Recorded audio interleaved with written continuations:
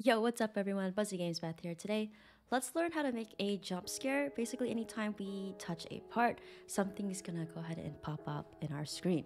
So inside of Starter GUI, go ahead and add a screen GUI. Then go ahead and add a image label. Now for our image label, this is where we are going to paste the jump scare picture that you want to use. So go ahead and click on the image and choose the file that you want to use. Click on create, and then the picture is going to go ahead and take a few seconds to just load inside of your studio.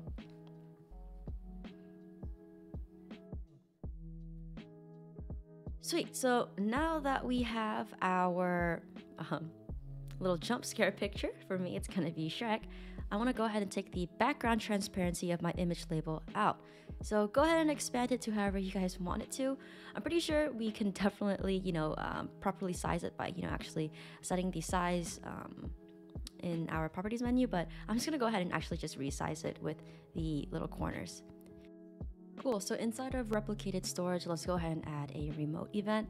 I'll be renaming this to Jumpscare. Whatever you rename this to, just make sure you remember it because we'll be referencing it inside of our local script in just a second. Now, inside of the screen GUI that we are working on, go ahead and add a local script.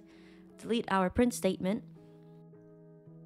So we have a debounce, and for our function, anytime a player,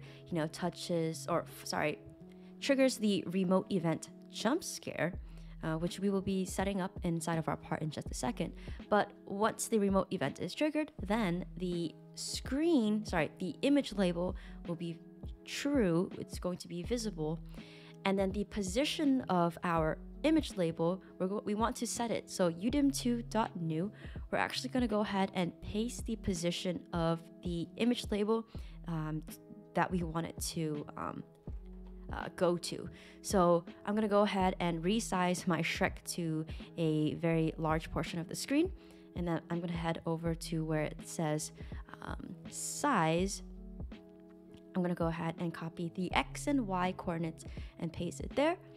So then once that's pasted, I'm gonna have it wait 2 seconds, and then the image label will no longer be visible, but I want to make sure that I reset the size of my image label, or else the next time I step on my part, it won't reset. It'll just still be big. It'll just be big. It won't have that little like small to large effect.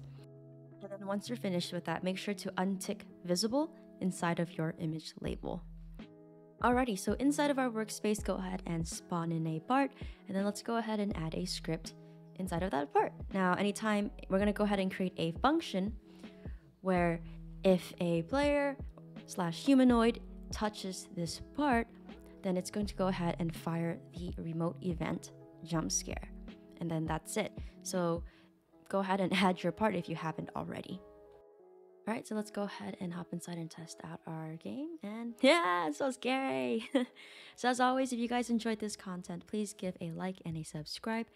If you guys have any questions, let me know down below. Check out our website for the full scripts and model. And as always, have fun creating, and I'll catch you guys in the next video. Peace.